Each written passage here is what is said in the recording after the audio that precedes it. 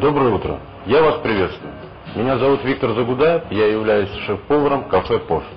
На сегодня на завтрак мы будем готовить салат с утиной грудкой и черносливом. Для этого нам понадобятся следующие ингредиенты.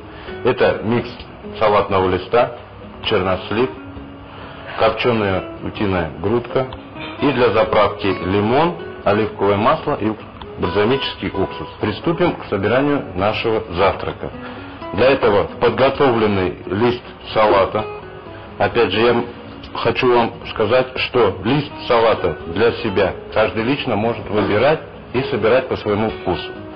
Мы выбрали 3 основных вида.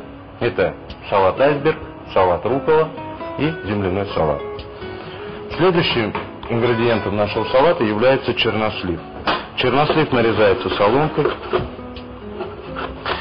Для нашего завтрака чернослива будет достаточно грамм 70. Но если есть у вас приверженность и любовь к сухофруктам, помимо чернослива вы можете также добавить курагу, изюм в этот салат. Он станет еще лучше и намного пикантнее. Подготовленный микс салата и чернослив аккуратно перемешиваем, чтобы наш чернослив равномерно разошелся по всему салату. Следующим ингредиентом мы добавим несколько помидоров черри, чтобы наш салат был намного ярче. И утреннее настроение зависело не только от нашей жизненных будней, но и от того, что мы кушаем и как мы кушаем. Также это все перемешиваем. Следующим этапом мы подготавливаем заправку. Для этого берем посуду, в которой мы будем приготавливать нашу заправку, в которой будет входить сок лимона, оливковое масло и бальзамический уксус. Лимон мы добавляем в нашу заправку по вкусу. Если мы опять же хотим, чтобы оно было чуть-чуть покислее, немного насыщеннее, намного более насыщенное лимону, можно лимонного сока добавить побольше. Потом добавляем оливковое масло. Добавляем темный бальзамический уксус.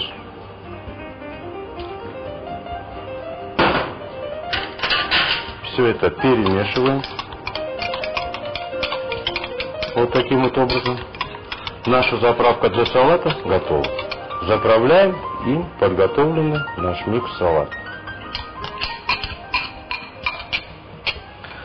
Опять же, в мисочке перемешиваем.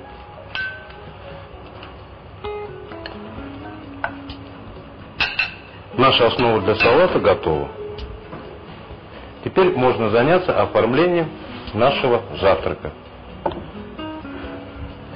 Аккуратно в центр тарелочки выкладываем подготовленный салат.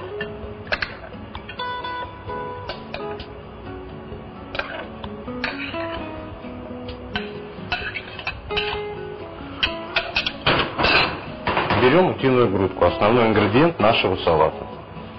Нарезаем слайсами, тоненькими слайсами утиную грудку. Но в салат мы утиную грудку замешивать не будем. Почему? Потому что кто-то любит грудку, кто-то нет. А мы дадим возможность каждому присутствующему человеку на завтраке выбрать и сделать свой выбор. Либо это кушать с утиной грудкой, либо это можно кушать как просто легкую заправку на завтрак. Последним штрихом является сыр пармезан, который добавим слегка сверху, посыпем наш микс-салат.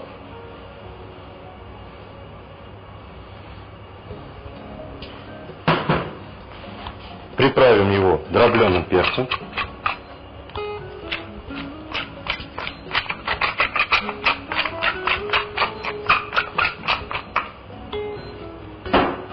И наш салат на завтрак с утиной грудкой и черносливом готов. Приятного аппетита! Специально для ИСКЕ СӘТ.